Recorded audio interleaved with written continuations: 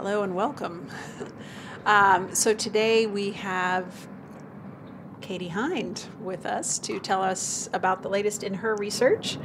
You have been here at ASU for my 5th year. 5 years. And she may also tell you a little bit about March Mammal Madness. Right. Thank you. Thank you so much. Thank you everybody for coming to my talk this afternoon. I'm really excited. Some of the content might be familiar to people that have seen me talk in recent years. Some of it will be new. And I've really curated this talk to be situated in a space that I'm spending a lot of time trying to understand these phenomena, what's going on, and better situate them at the intersection of an evolutionary perspective and clinical practice, and how an evolutionary lens has really opened up a better understanding of how to approach things like lactation biology, both in animal science and medical science. And I want to start with the takeaways.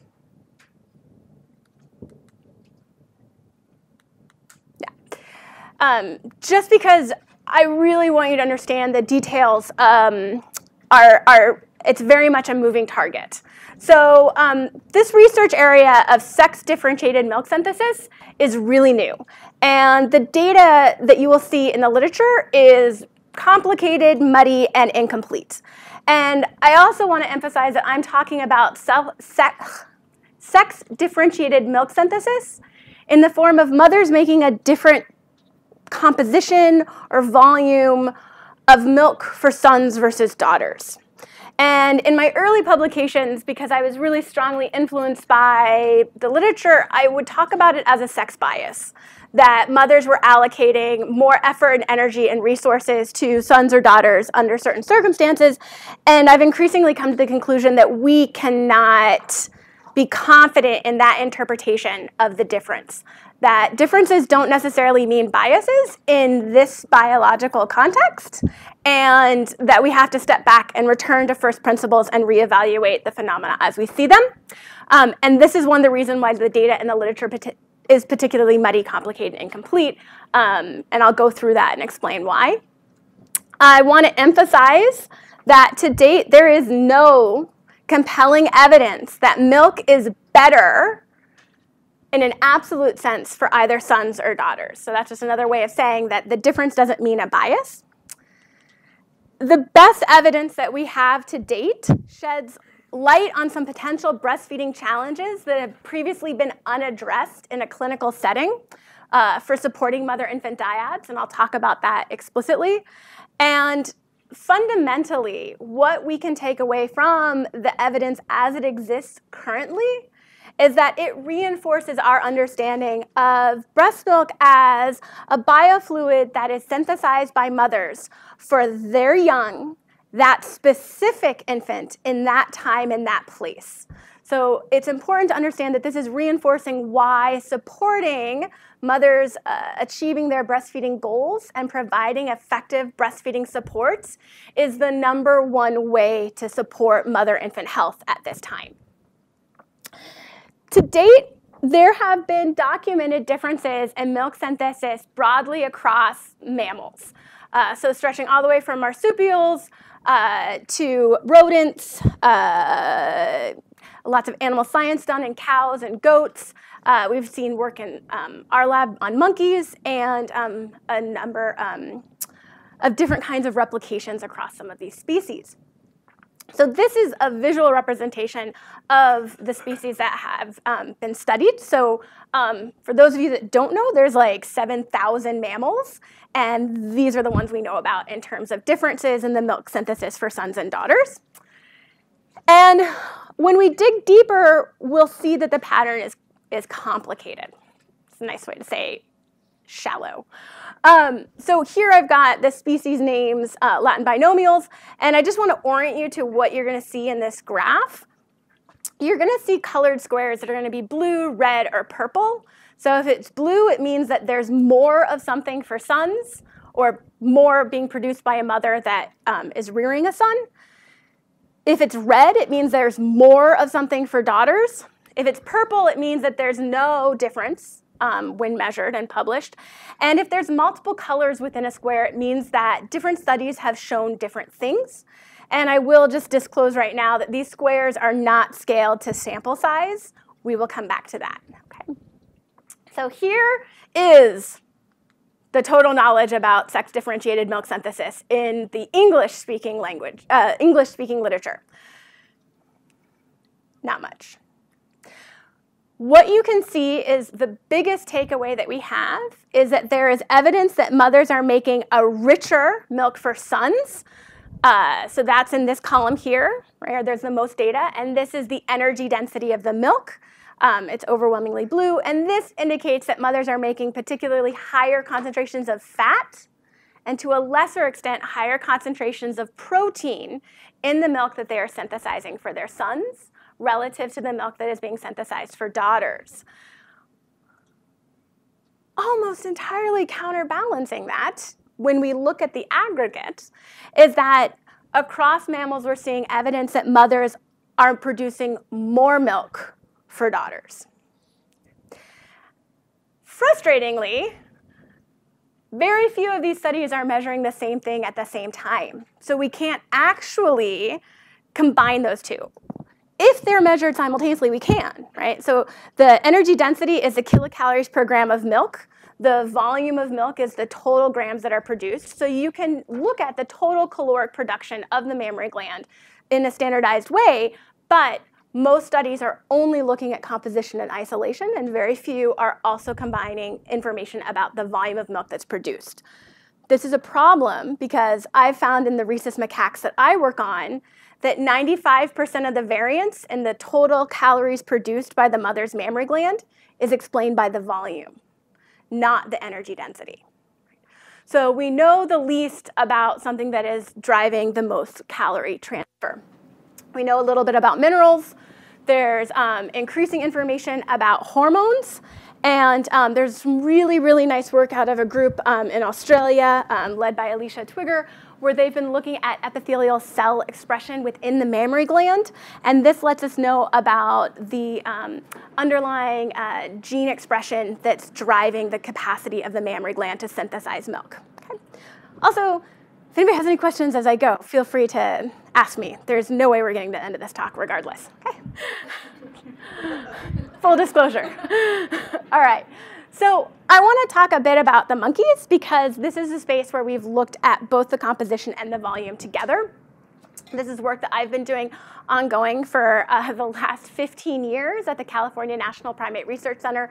And I'm going to show you data that comes from 336 mother-infant dyads, which was really exciting because it over triples what I did for my dissertation.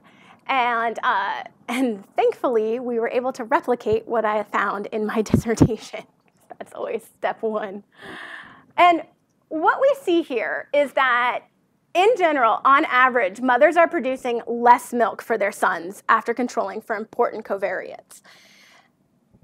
But not all mothers. We actually see that there's greater variance among mothers of sons in the volume of milk that they're producing.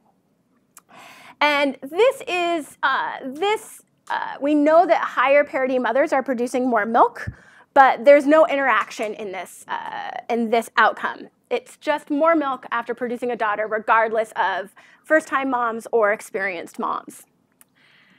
It gets more complicated when we look at the milk energy density, the combination of fat, protein, and sugar. There, what you find is first-time moms are producing a particularly dilute milk for their daughters.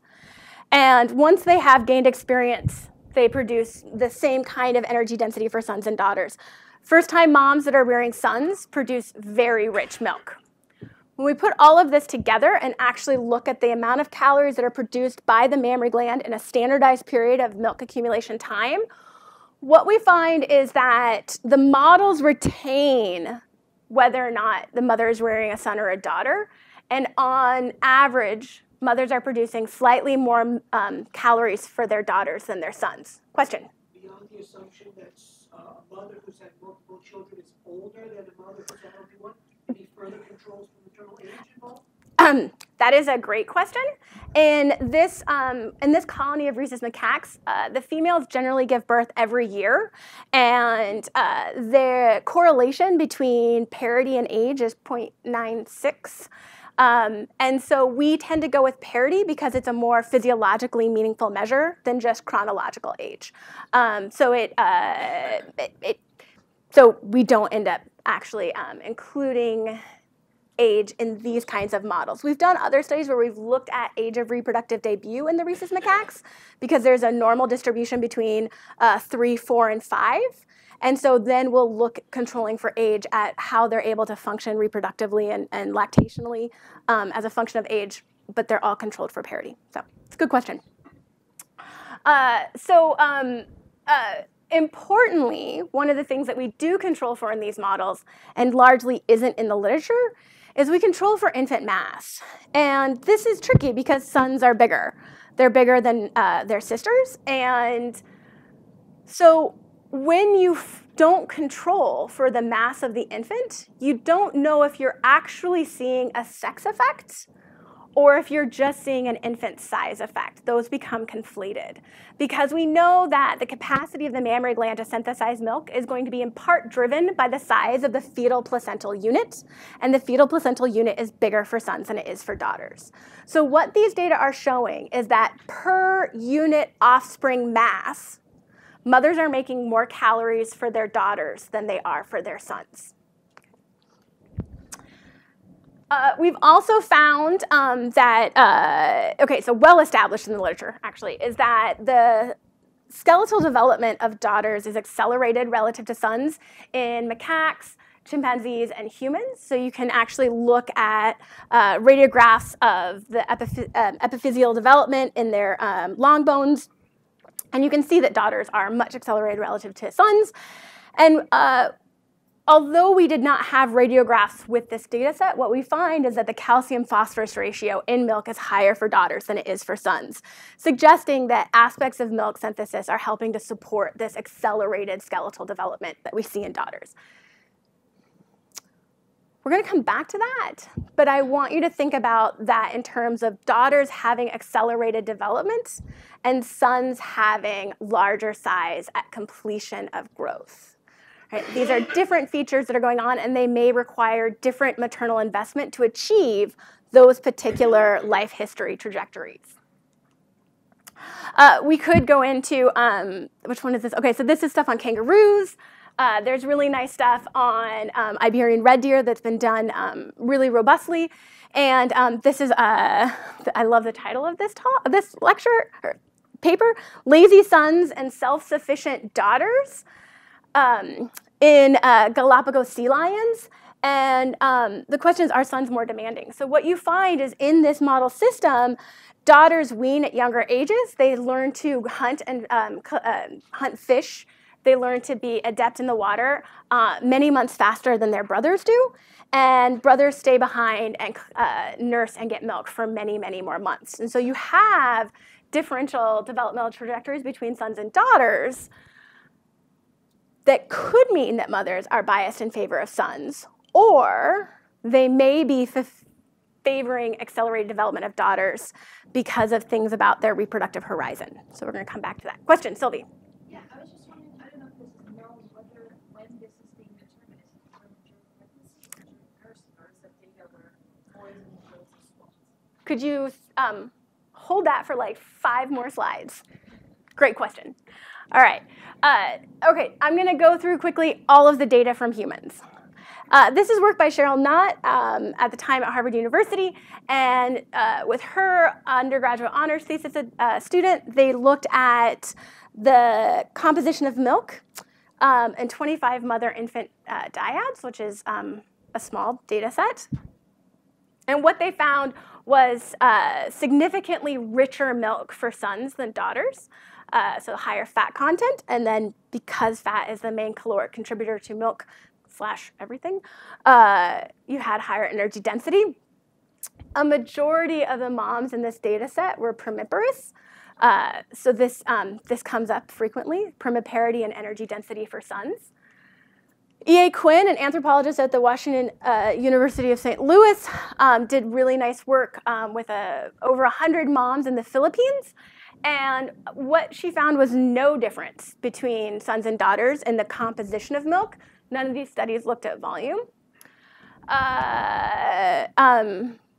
Peter Hartman's group out of Australia, Western Australia University, did work looking at 71 mother-infant pairs, and they found no difference in the fat concentration of milk. And they found significantly more milk for sons. This is the only data point that I am aware of for any species that talks about more milk for sons. Okay. That same group then later published the work I mentioned by Alicia Twigger, showing that the gene regulation within the mammary gland seems to be shaping a capacity for more milk for daughters, but they didn't directly measure the milk volume in that study. Milk research is really, really hard, so we aren't faulting people for having Swiss cheese data, just to be clear. A couple of years ago, so this is the takeaway from Twigger. This suggests that these mothers had more lactocytes in their gland, and lactocytes determine how much milk can be synthesized. Work that was done with an NIH cohort study looked at a series of mother-infant, a series of twin pairs. So the twins were either son-son, daughter-daughter, or son-daughter. And they were all in their early 20s at the time that they looked at these data.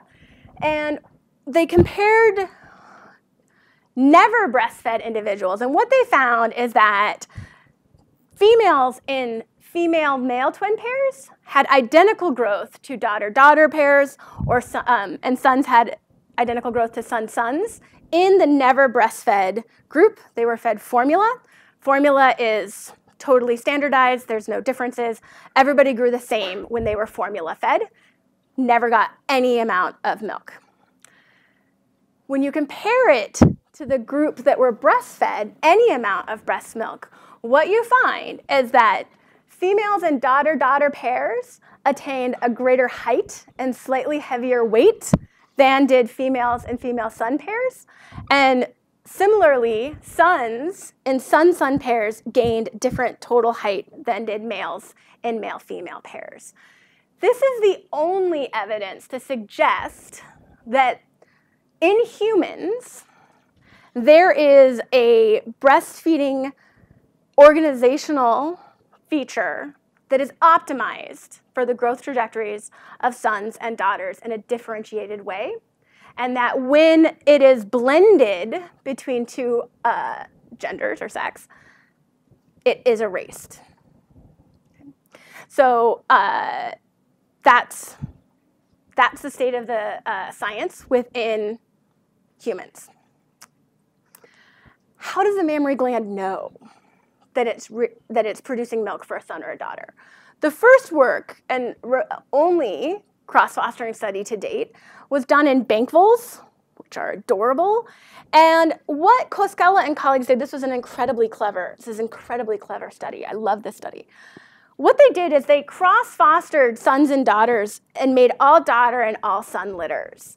And then they either gave the mom 2 extra pups or took away 2 pups to basically make her work way harder at lactation than she was prepared to from pregnancy, or work much less harder than she was prepared to from pregnancy. And they had predicted that mothers in, quote unquote, better condition, that didn't have to work as hard to rear their young, would favor sons, and mothers in worse condition would favor daughters. And yet, what they found is regardless of the number of pups, regardless of the mother's condition, all of the bank voles upregulated their milk synthesis for their daughters. We don't know the mechanism. We just know that there's a postnatal mechanism whereby the mammary gland responds to something about the daughters. In a rodent system, likely something olfactory. Okay. All right, so that's a postnatal manipulation. We also find that there's a prenatal effect, and that's where we're really going to situate the rest of the talk, because I think that that's going to be a primary driver. So in collaboration with dairy scientists at Kansas State, we looked at 1.5 million cows 2.5 million lactation records. So this is the dairy herd management system for US dairy science. And this system allows us to get really good access to these phenomena because, one, calves are pulled at birth and basically raised on a formula, what's known as milk replacer, in a separate barn. They don't interact with their mothers.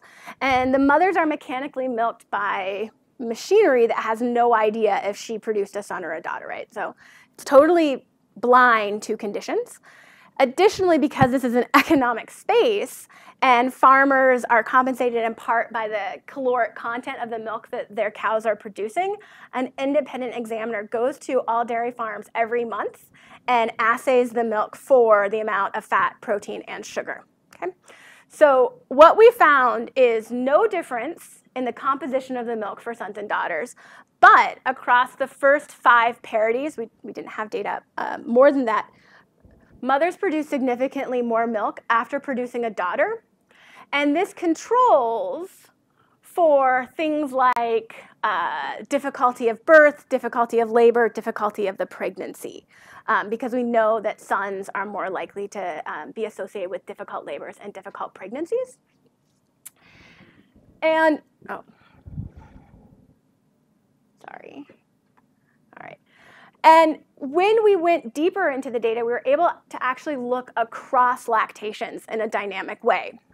So on the first parity, females, whether or not they have a son or a daughter, influences their milk production during lactation 1. Those cows are artificially inseminated partway through that lactation, and they conceive their next offspring during an established lactation. So we know that that lactation is influenced by the sex of the fetus on the first pregnancy, but the sex of the fetus they conceive during that established lactation alters this milk production dynamic. So after, when you conceive a son after a son, a daughter after a son after a daughter, or a daughter after a daughter, what you find is that conceiving a fetal daughter while producing milk for an established lactation increases the volume of milk that that cow is making at that time. Okay. Having a daughter on the first, she's indifferent to the presence of the son in her uterus, and having 2 daughters doesn't seem to amplify it appreciably more, possibly because we're at a ceiling effect within dairy animal science. Don't exactly know. We also know that the mammary gland has modifications within the cellular architecture of the gland that influences the capacity to synthesize milk additively across lactations. And so we predicted that that fetal sex could influence the lactation down the road. And indeed, that's exactly what we found. This is the second lactation, and having a daughter having a daughter and then a son increased the milk that was being produced.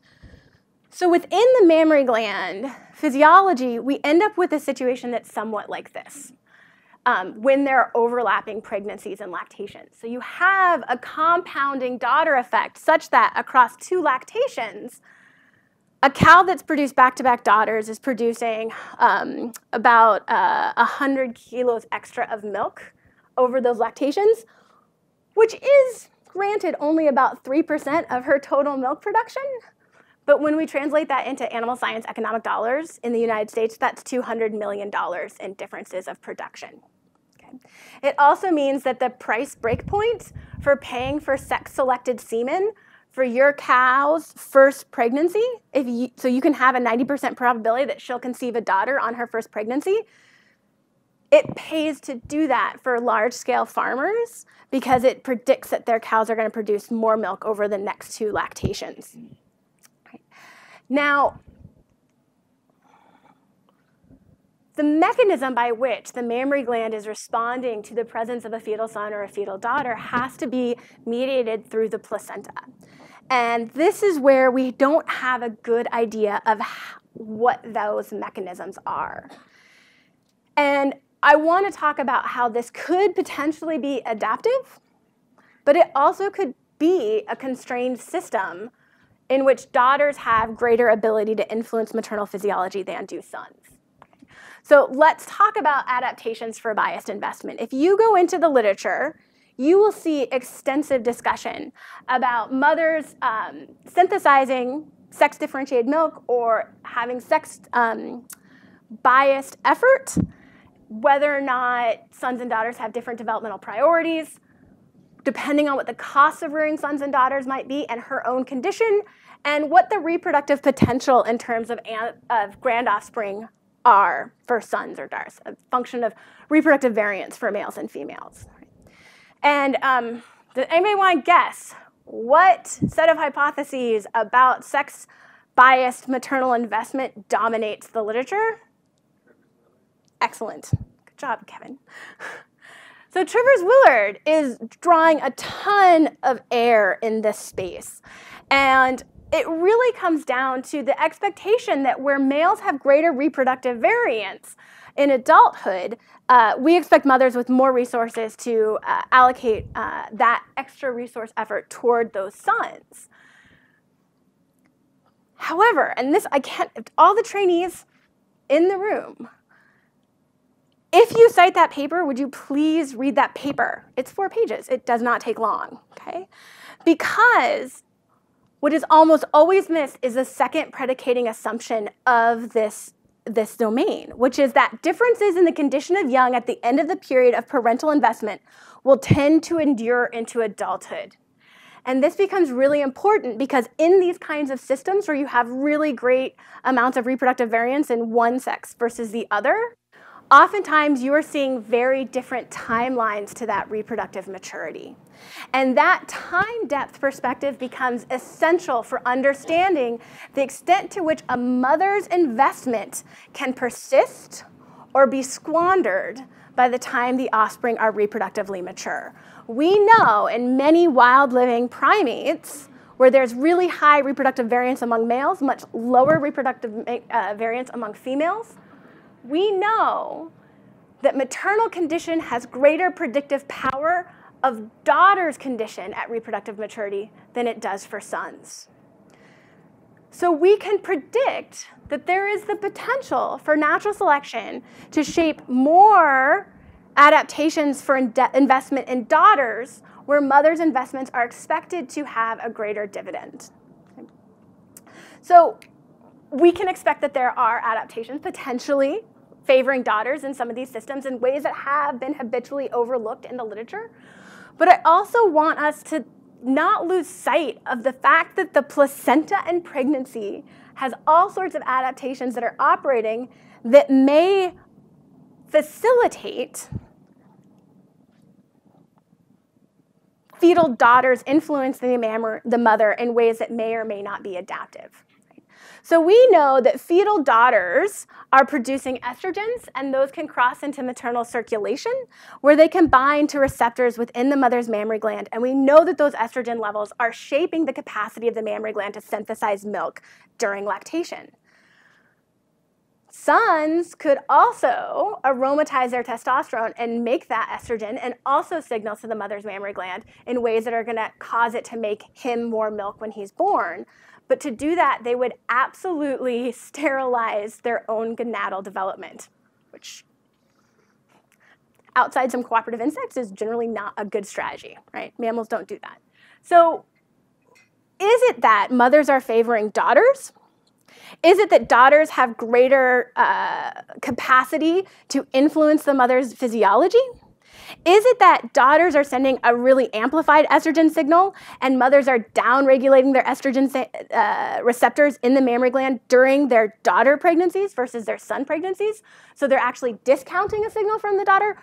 We don't know any of that. And we also don't know if it's just a byproduct of placental physiology within these systems. Now, a lot of the species that we have information about sex-differentiated investment are characterized by more invasive placentas. And more invasive placentas are going to afford more opportunity for fetal physiology to pass into maternal circulation. But this can't be all of the story because we also have sex-differentiated milk synthesis coming from marsupials, which have wispy, pathetic, very ephemeral placentas. We don't even really call them that, right? But we don't say there's no placenta. So it's a complicated system. All right, I'm actually going to make good time. So I think that at this juncture, we must remain agnostic about whether or not this phenomenon represents an adaptation or a constraint byproduct. But regardless, we expect that daughter and son pregnancies and infants are going to have influences potentially on the mammary gland. And so the question becomes, if we used a robust sample size, what might it look like in terms of breastfeeding outcome if mothers are somewhat handicapped in their capacity to synthesize milk for sons? And in collaboration with Megan Azad, who is amazing at the University of Manitoba, she's an epidemiologist and statistician, we outlined our predictions. So if the mammary gland is handicapped in milk synthesis in humans the way we're seeing in the monkeys and the dairy cows, we would expect sons would be more likely to be formula fed. We would expect that sons would have solids introduced at younger ages. We'd expect sons to get weaned at younger ages, so get no milk at younger ages. And we'd expect that mothers would have a greater probability of perceiving milk insufficiency or lactational inadequacy when they're rearing a son versus a daughter, and that they would seek clinical advice and medication like domperidone, which is used for inadequate milk supply. Spoiler alert, we substantiated all of these predictions in a data set of 15,000 subjects. So using a cohort out of the UK and a cohort out of Canada, all together with actually like 18,000 pregnancies, we looked at all of these outcomes. Oh, and please, all of this is unpublished, so please don't tweet it. It's important for maintaining access to the cohort studies. So I do want to point out that breastfeeding rates and persistence in the UK in the 90s was particularly dismal. And in the 2000 aughts in Canada, it's much better. So you have kind of different breastfeeding cultures between these two places, overwhelmingly white, overwhelmingly college educated, overwhelmingly middle income. And in this data set, what's really important is that there was no difference between mothers of sons and mothers and daughters in their intention to breastfeed. They wanted to breastfeed for the same, they wanted to initiate breastfeeding at the same rates, and they wanted to sustain breastfeeding for the same length of time in both of these data sets. But by 4 months of age, boys were less likely to be exclusively breastfed, and this pattern was the same across both cohorts. So here's a stacked bar graph. The cooler colors have to do with breastfeeding. The redder, warmer colors have to do with formula. Again, you see that the amount of breastfeeding is absolutely higher in Canada than it is in the UK. But in all of these, lower in the graph is more breast milk and more breastfeeding. What you find is that there's more of that being allocated to daughters than to sons, right, despite the same intentions. When we look at it longitudinally, so dashed lines here are let me think what these are. So dashed lines are females and solid lines are males. What you find is any amount of breastfeeding is higher for longer for daughters. Any amount of formula is higher for longer for sons. And the absolute age at weaning is younger for sons. When we put these into, to look at the effect sizes relative to other things that we know are highly predictive of breastfeeding outcomes, what we find is that whether or not a mother is, like having a son reduces breastfeeding achievement to the same extent as obesity, traumatic birth experience like an emergency C-section, maternal smoking, or lower mother's education levels. Okay? And this is across formula feeding, introduction of solids, duration, and the big takeaway here, which you can read that if you want, but it's a lot of words. We know in baby-friendly hospitals that are designed and orchestrated to support breastfeeding initiation, good latch, good bonding, and breastfeeding at discharge. So a number of steps that make it a baby-friendly hospital. We know that in those hospitals, lactation counselors, consultants, educators, and clinicians are aware of risk factors for poor breastfeeding outcomes. Obesity, traumatic birth experience, C-section, maternal smoking, poor maternal education level attainment. And they target those moms for extra information and better lactation support. But nobody is talking about whether or not the mom has a son or a daughter as an important risk factor for different breastfeeding outcomes. So we're hoping that as soon as we get this published, that we can start influencing better recognition of this as a space where really supporting lactation the first few days is going to be quite important for extending that breastfeeding. Okay. All right, I'm now going to talk a little bit about why we have lactation counselors in the first place, right? And why it's so important in high-income countries like the US and Canada to have targeted clinical support in this space. And that's because learning to breastfeed is actually not an innate instinctual thing in humans. There are common myths that exist among the general public who has never breastfed. They are that breastfeeding is natural and therefore shouldn't need to be learned, right? Because people conflate natural with automatic or innate. It's wrong. And that there's also this dialogue that breastfeeding difficulties are limited to women in the West who don't experience breastfeeding before giving birth. So you're seeing a lot of public health messaging around normalizing breastfeeding initiatives. These are not true. However, until our paper, this wasn't systematically broken down. Okay. So this is a paper I wrote with Brooke Skelza at UCLA. And it was a case study among perinatal support among Hinde mothers. And it's quite, the Hinde are really an interesting subsistence population to study this in. So these, the community we worked with is in the Omahanga Basin up in northwest Namibia, near the Angola border. This population is still maintaining, adamantly, intentionally maintaining their traditional lifestyle of goat and cow pastoralism, small-scale horticulture in a semi-arid desert region. 100% of mothers breastfeed within this population. And I don't know of a population where breastfeeding is more normalized because their traditional wardrobe involves only a skirt. So they never wear tops, and babies can nurse whenever they want. So moms will be grinding different kinds of grains. They'll be sitting there, and the baby sits next to them and can nurse. They carry the baby with them everywhere they go. They co-sleep safely every night with the baby. It is the most normal thing, breastfeeding. So it was a fantastic population to ask about whether or not mothers experience breastfeeding challenges. Here's some more contextualization of their life ways. And one of the key things that you see in this population is a period known as amwari.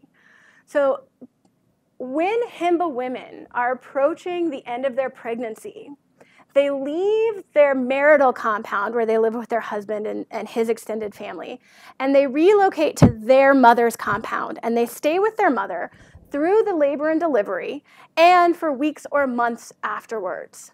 And there's two cultural practices that facilitate amwari.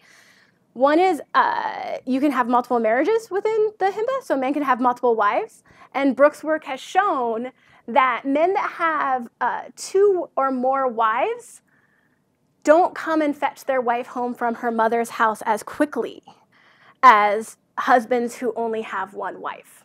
So when you talk to women about, is it useful to have a co-wife, they say, yeah, I can travel more and go visit my mother, and I get to stay there longer after pregnancy.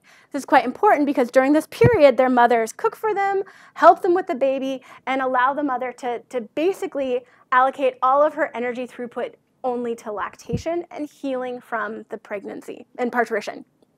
The other thing that the Hinde practice is if a husband prevents his wife from going and visiting her mother for amwari, and anything happens to the wife or the baby, he owes his mother-in-law a cultural fine in the form of multiple goats. So it is a codified cultural practice that if you depart it, carries potential risk in many ways.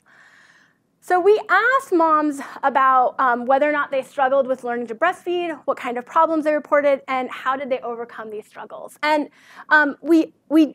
it's a small population, so we talked to 25 moms, and they could answer multiple things, but what you found was they talked about latch and positioning, supply issues, pain, to a less extent, fear and anxiety, mastitis, infant illness, and then one mother complained of lack of sleep.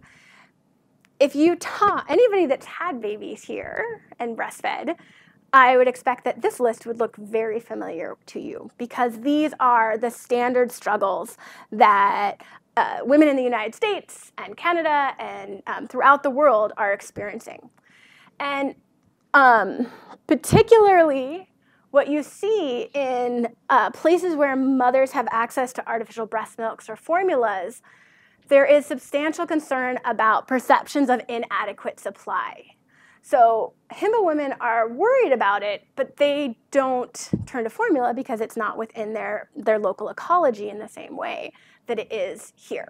And so managing expectations of production and supply is a really important clinical component of effective breastfeeding support. Skip that. So what we fundamentally found is that grandmothers are 24-hour lactation consultants. And they're there, so these are quotes from Himba women. So during the night when the baby would cry, she would wake me, her mother would wake me up and tell me to start breastfeeding. I didn't know how to breastfeed or how to hold him. My mom showed me how to put the baby to my breast. She told me to sit, not lie down, to feed. And when I was scared, she told me how to get the baby to unlatch without pain. So when you look at ethnographies across human cultures where people thought to ask these questions, and since so much of anthropology was done by men for so long, there's not always as much question about this as you would like, we find that overwhelmingly women are with their female relatives, typically their own mother, when they give birth and in the weeks after parturition. This is part of the adaptive cultural physiological reproductive suite of human reproduction. And it's something that's almost entirely been erased by medicalization of birth. We also had several generations in the mid-20th century where women were told not to breastfeed, that formula was better and safer for their baby. And so you had several generations of erased knowledge within matrilines for providing breastfeeding support to adult daughters. So I do have time. I want to spend a couple more minutes to just touch on something that we're now working on. I spent all of this time talking about potentials for sex-differentiated milk synthesis in the mom. That's only one side of the dynamic. The other side is that moms can be producing identical milk for sons and daughters, but at a physiology within sons and daughters may use that signal from the mom in different ways. So I've been looking extensively at cortisol, glucocorticoids within milk. And what we find is, I'm going to rush through this part because it's all published. We find that higher concentrations of milk cortisol are associated with different temperaments, but that the windows of sensitivity for sons and daughters are different. So here are those data. We find that higher milk cortisol is associated with differences in social behavior and cognitive performance. Again, there seems to be some sex-differentiated aspects of that. And so this is a cognitive task where this is a social behavior. And yet these differences in cortisol being associated with later infant outcomes is not because moms are making different cortisol concentrations or volumes in the milk that they're producing. So the cortisol signal from mom to sons and daughters seems to be identical, but sons and daughters have different magnitudes of sensitivity and different windows of sensitivity. So trainees in the room, if you would like a really straightforward, maybe not that straightforward. Everybody that doesn't do genetics is always like, genetics, they're super straightforward. I know it's not. If you want a very clearly outlined study, we can now recover intestinal epithelial cells from primate feces in infants, and you can look at intestinal tract glucocorticoid receptors and look for different receptor expression for glucocorticoids for sons and daughters, because it's going to be in the gut or it's going to be in the brain or both. And it's not invasive to work with feces, so it's fun to rule that out before you start trying to do things with brains. So when we put all this together, we had a series of hypotheses that mother's milk, in part, is organizing the behavior and temperament of young.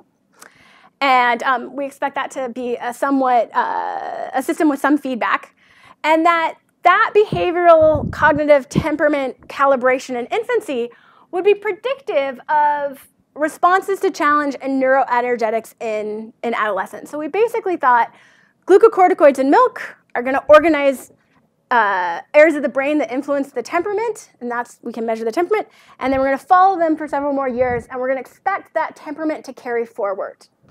And so the predictions were specifically that the sex-differentiated windows of sensitivity and magnitude of sensitivity would be different between sons and daughters, and that we expected that this was going to be, that the pathway for this was going to be through the temperament. We didn't think that it would necessarily be directly related to milk that was received in infancy. And we became really interested in the amygdala, the nucleus accumbens, anterior cingulate, caudate, putamen, hippocampus, prefrontal cortex, and the hypothalamus, because in macaques and humans, these brain regions have been implicated in the same kinds of cognitive temperament and behavioral phenotypes that we were seeing organized in infancy. And I say organized, even though I do correlational studies, there's parallel work that's being done by other labs in rodents that's more experimental, and our findings are largely consistent. And so by aggregating existing knowledge, I think we can feel pretty confident that there is, in some ways, organizational capacity of the milk on the neuro development. So we put the monkeys into PET scanners, and we measured glucose uptakes in regions of the brain, so neuroenergetics, because it's measuring glucose use in these regions of the brain. We then, within a short period of time, put them through an MRI, and then using neuroatlases, we were able to draw borders on our regions of interest, and then co-register the PET with the MRI data so that we could understand the glucose uptake specifically in the regions of interest. And so these are all the different, it's just so pretty. Like you get nothing from this other than like art. And we had 35 subjects that were available to do this study, or not available. We selected 35 subjects because it's stupid expensive. And we followed like a mini kind of model where you take the extreme phenotypes so that you expect the greatest amount of variation in these things. And then we did all of this before they entered adolescence and initiated reproductive careers. And so highest and lowest quartiles for temperament. And what we find is that in actuality, our neural measures were more linked to the milk they received in infancy than they were to anything about their temperament. When we looked at it in males and females, we found that males had much more of their neuroenergetics associated with the milk they received from their mother. And we also found that the windows of sensitivity, like when the milk seemed to be critical for predicting these correlations, were different. So we're finding the same kinds of patterns both in the behavioral phenotype and the neuroenergetic measures, that sons and daughters have differentiated windows of sensitivity, and sons are more sensitive to mother's milk and organizing these dimensions of their phenotype. So our predictions were we were less ambitious in our predictions than the data turned out to suggest. And so we're interested now in doing more fine-grained analyses of that milk, because those findings are just related to the total calories that are being produced. And we also have rich adolescent behavior, which obviously everything that works at Caio knows this is Caio. This is not my population, but that picture's prettier. And so I would like to take 2 minutes to just talk about March Mammal Madness really quickly, and then I will take your questions. So ever since 2013, I've been running a science outreach activity called March Mammal Madness. Ann Stone, Annalie Perry is a librarian at ASU. Melissa Wilson is a geneticist on the team. It's now a team of like 50 people. And our bracket drops tomorrow. And we've had a series of champions, but I want to talk about this as really effective science outreach. So people are entertained, they are learning. In 2019, 3,000 educators distributed this tournament to 245,000 learners. 95% of them are in the United States. A majority of them are in high school biology classes. We've now exceeded all of these numbers for 2020, and the tournament doesn't start for another 2 weeks. We are reaching the United States in proportion to the student population. So this science outreach activity that spends extensive amount of time talking about conservation, climate crisis, protecting research dollars, protecting lands, and demonstrating inclusive science is throughout the United States. And we know that students are using the resources we provide. So these are the number of page views for the ASU library guide that's been created here, providing access to resources to K through 12 students. And we do overrepresent carnivores and primates. So this is, these are the different mammalian orders within the mammalian class, and this is what is featured in March Mammal Madness. And I routinely get chastised by people that study rodents and bats because they're not really there as much as you would expect based on random distribution. But we have been able to proportionally or even disproportionately overrepresent some of the really, really rare clades. And the 2020 bracket drops tomorrow. But if you come up and talk to me after this and promise not to leak anything online, I maybe have brackets today. So thank you, everyone.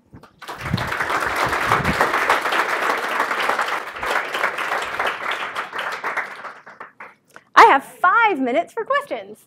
Additional questions?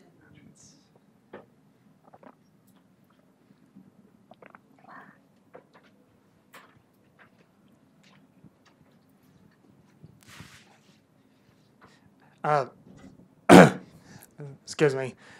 Great talk. Great talk. Love having you here. I have a couple of questions. Hopefully they'll be quick. First off, when you were studying human populations, did you see any effect that diet had on your results? That's a great question. We've looked at subsistence patterns. And the tricky thing with, and what we find is subsistence patterns are associated with immune factors in breast milk, complex sugars in breast milk, mineral content in breast milk. We don't have sample sizes to be able to talk about sex differentiated effects. The tricky part about using subsistence pattern as the proxy for nutritional ecology is that subsistence pattern is also a marker of disease ecology. So what we eat is really intimately associated with what pathogens we're exposed to.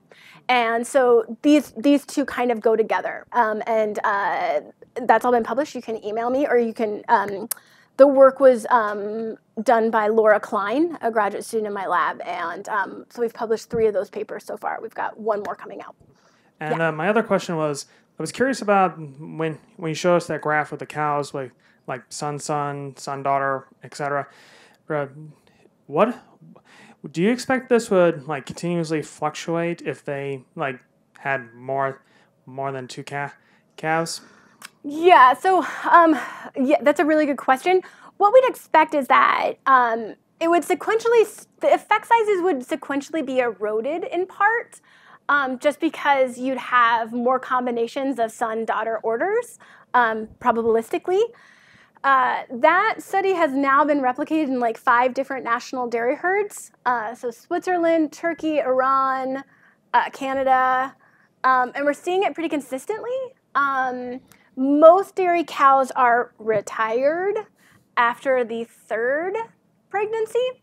And there's actually a third of a breeding population is lost after every parity in industrialized dairying for a variety of reasons I could talk about.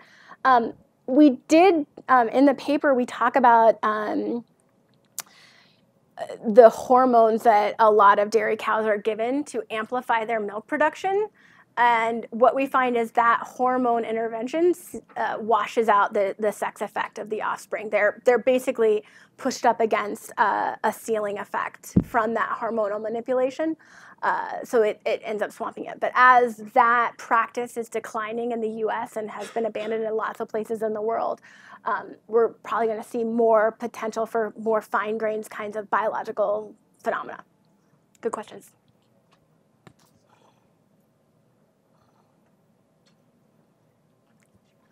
We're up against it, I realized. Sorry. But great talk, super thought-provoking, and I had some more macroevolutionary thoughts. Okay. So it sounds like you're pretty sad or disappointed in the data set quality for the comparative data set. I'm enthusiastic for future discoveries. Okay. Because it seems like there's a real, kind of ripe theoretical structure that could be put in there. Even if you think about like sexually selected traits. Yeah. So operational sex ratio, mating system type. Yeah. Sexual size dimorphism, other things that might predict variation across clades or species. Absolutely. I'm routinely daunted by how dismal the milk composition literature is across mammals. I mean, we're really, when you actually start looking at, so there's 150 mammals who've had any degree of their milk synthesis described. And often it's from zoo populations, and often the Ns are 3 or lower.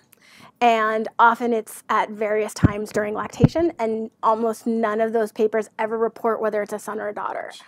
So this literature is just really, really shallow, and there's constraints in studying it. It's been underappreciated, underfunded. Right.